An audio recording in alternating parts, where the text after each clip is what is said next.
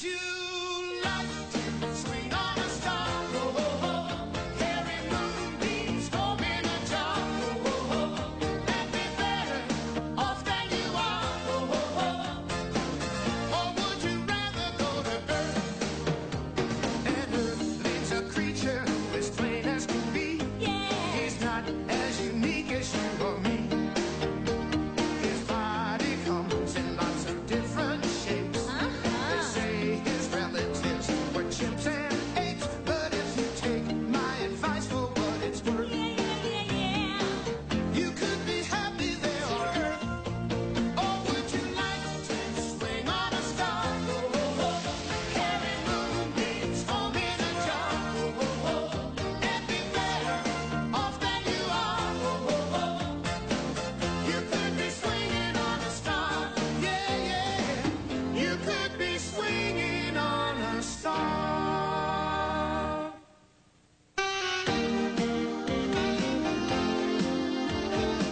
All right. Eyes forward, chin up, chest out. I said chest out. Sorry. I give up. Some people weren't meant to enter beauty contests. You can't quit. You were made to win the Marlowe mother-daughter pageant. Why do you think you were born with that face? So I'd have a place to hang my nose? And who has the perkiest mom in town? Well, your mom's just as perky as mine. Sure she is, but let's be honest. Has your mother ever been mistaken for Ed Asner? Besides, if you don't enter, you know who will win. Yeah, that snob, Sissy Brown. A Sissy Brown! What a nice surprise. I hope I'm not interrupting anything. No. No, I was just getting ahead in my reading. The reason I came over was, well, since you are class president and in charge of this year's pageant, I thought I'd save you some time by dropping off my crown size in advance. How thoughtful. Yes, I know. Word is, I'm the favorite this year. You see, I come from a long line of pageant winners. It's sort of a family tradition. Well, I wouldn't bother memorizing your acceptance speech yet because Evie and her mother are entering. Ooh, I'm quaking in my pumps. I'm afraid it takes more than a pretty face to be the best. It takes sophistication and breeding.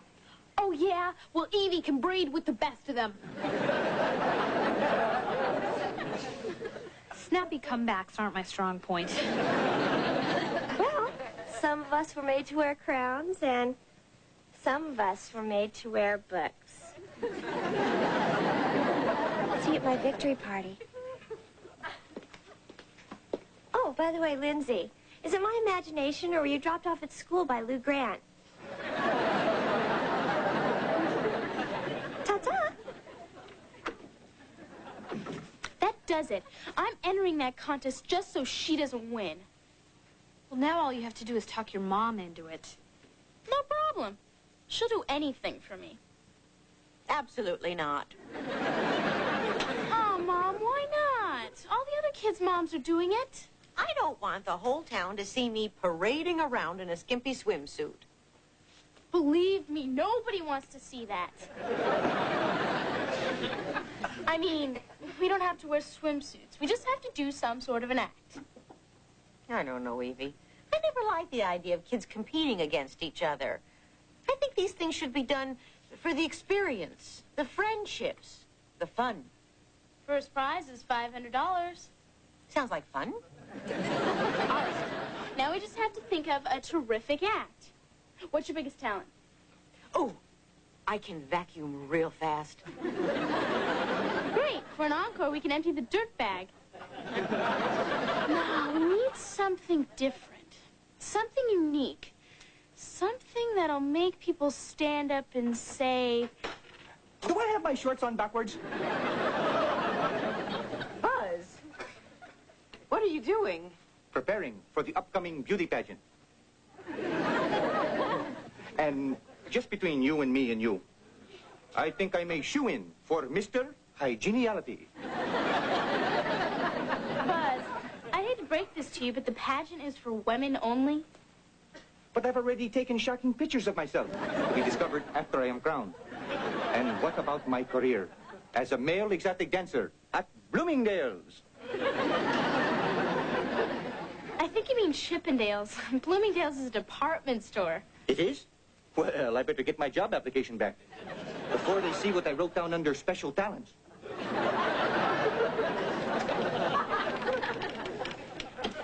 how do you know about Chippendales? Oh, guess what? It's time to talk to Dad. Dad, are you there? Sure am, kiddo. What's up? Mom just said she'd be in the contest with me. Isn't that great? It sure is. See what I mean? You just follow my advice and you'll be able to talk her into anything. You're such a softie. Where is she anyway? Right behind me. Gardening. Oh. Oh, hi. Hi. Hi. Hi. Hi, how are you? I knew you were there. I knew I was just, You fell for my joke, didn't you? Hey, Evie. Evie and I have been planning this for weeks, haven't we, Evie? Evie, we've been planning this. After all, I know how much you love a good, practical joke. Uh-huh. Keep digging, honey. You know us Antarians and our wacky sense of humor. Wacky? Boy, I wish I could have seen the look on your face when I said that. Is she smiling, Evie? Evie, is your mother smiling? I like it when she smiles.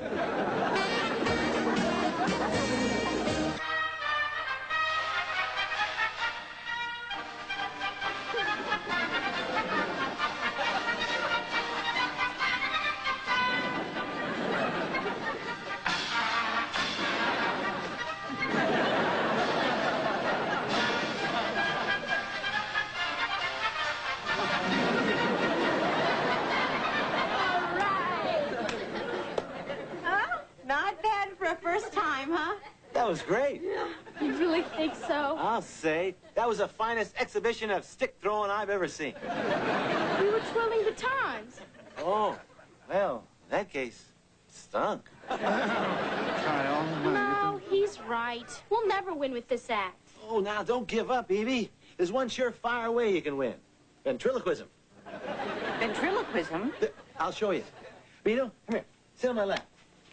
Oh, no way. No, I'm not going to be your dummy, Kyle, no. Don't think of it as a dummy. Think of yourself as a non-verbal assistant. No, Oh, come on, Uncle Beetle, please. For me. No, all right. What the heck? Okay.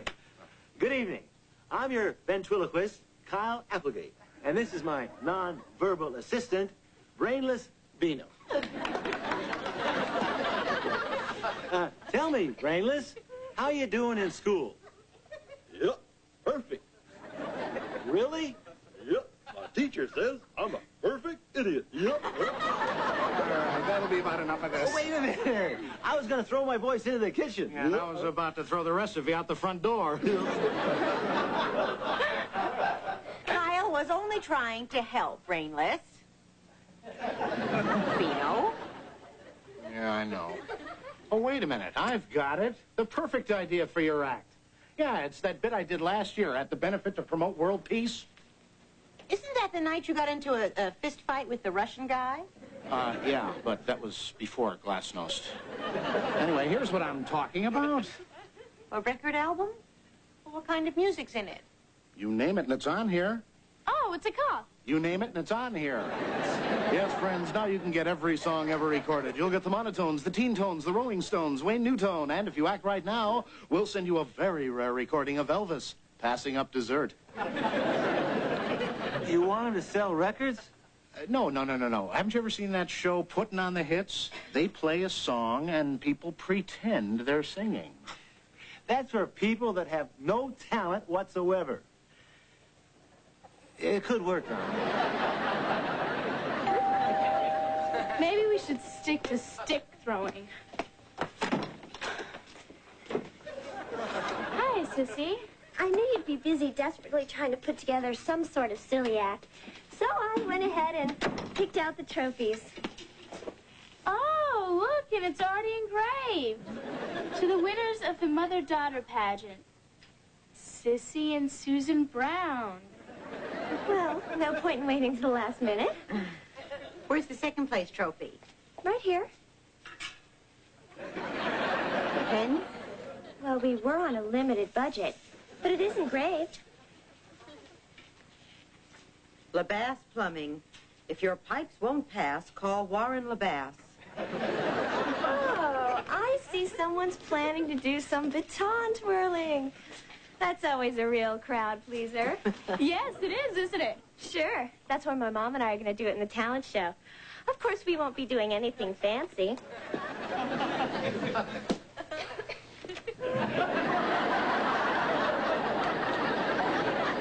You know, singing to a record's not such a bad idea. Took the words right out of my mouth.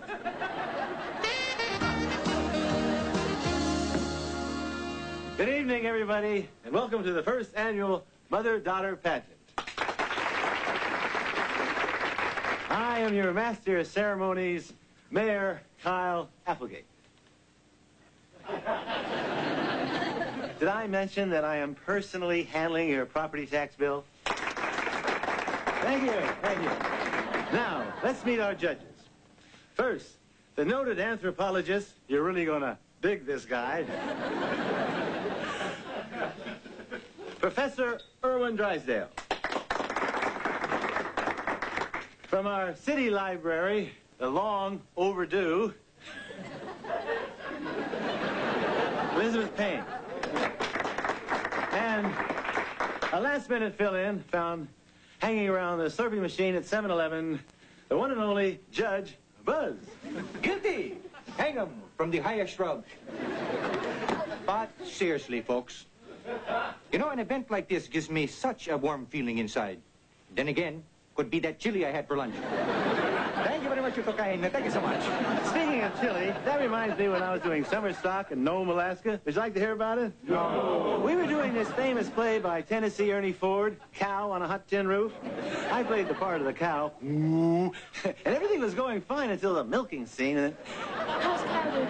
this actor... Now, he's either doing a scene from one of his old westerns, or the audience is forming a lynch mob. Well, let's go before Sissy and her mom get here. I don't want to talk. Now, come on, Evie, be nice. I'm sure they're not that bad. Hello, Evie. Hi, Sissy. Hi, I'm Donna Garland, Evie's mother. Oh, Mrs. Garland. You must be doing a scene from Little Women. Mom, please don't start. It's all right, Sissy. I think we're all just a little uptight. Why should we be uptight? We're Browns. We're winners. Always have been, always will be. But the important thing is to have fun, right? Where did you read that? On a Hallmark card? When we get on that stage, it's survival of the fittest. Dog eat dog, kill or be killed. Well, I think we've narrowed down the candidates for Miss Congeniality. What's the family motto? Sissy! Come back with the crown or don't come back. Oh. Work for Princess Di.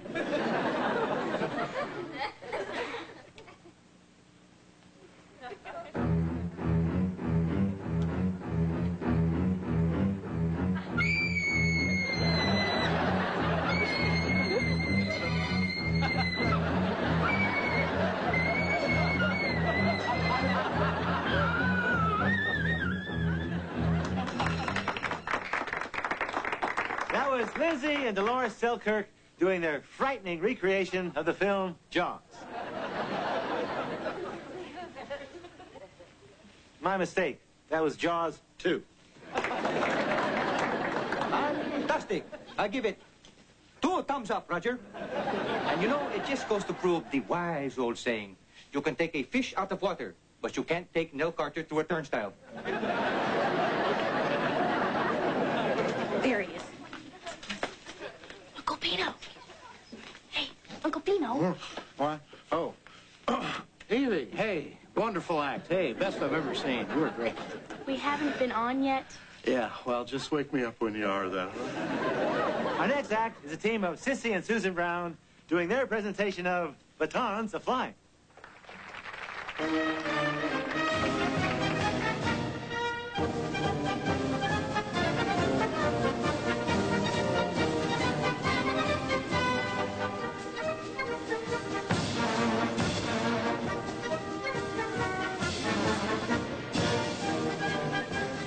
Boy, Sissy is really good. Well, who wouldn't be with all the pressure her mom puts on her? Oh, here comes our big finish.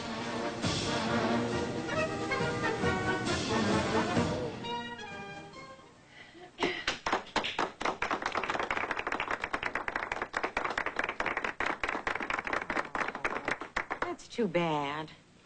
Come on, honey, we better get ready. We're on in a few minutes.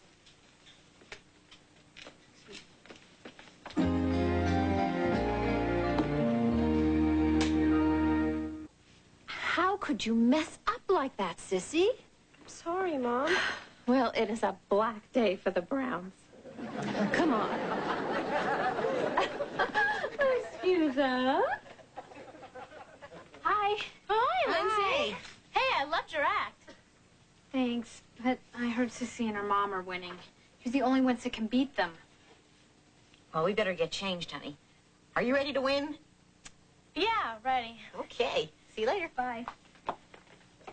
Our next act is, and the last act, Evie and Donna Garland.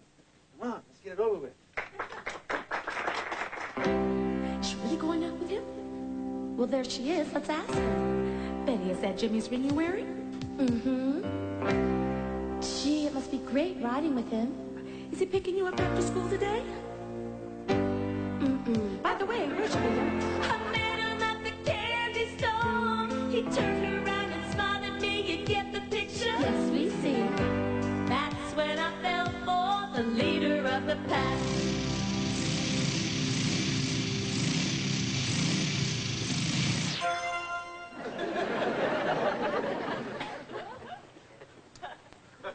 I'm sorry, Mom, but I can't let us win.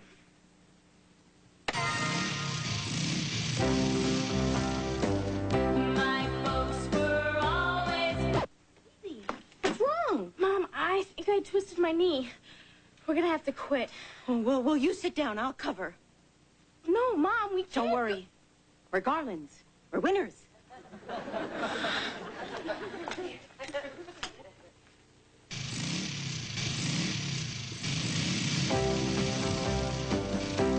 One day my dad said, find someone new. I had to tell my Jimmy we're what you mean to say, let's really go find somebody.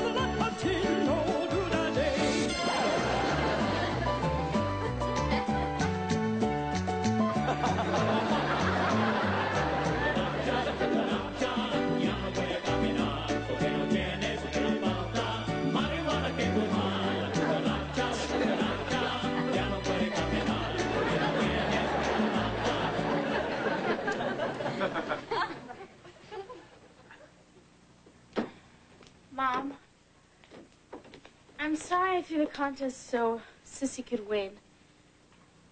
Are you sure you're not mad at me? No, I'm not mad. I figured our relationship could take not winning, but I wasn't sure about Sissy and her mom's. I'm not mad. Boy, you sure are great. I mean, you made a fool out of yourself in front of the whole town. And you're still not mad. Now I'm mad. But I'm also very proud of you.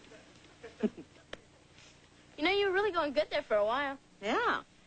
Till you bleeped up the 1812 overture and I shot myself across the room. Oh, you want me to get that? right.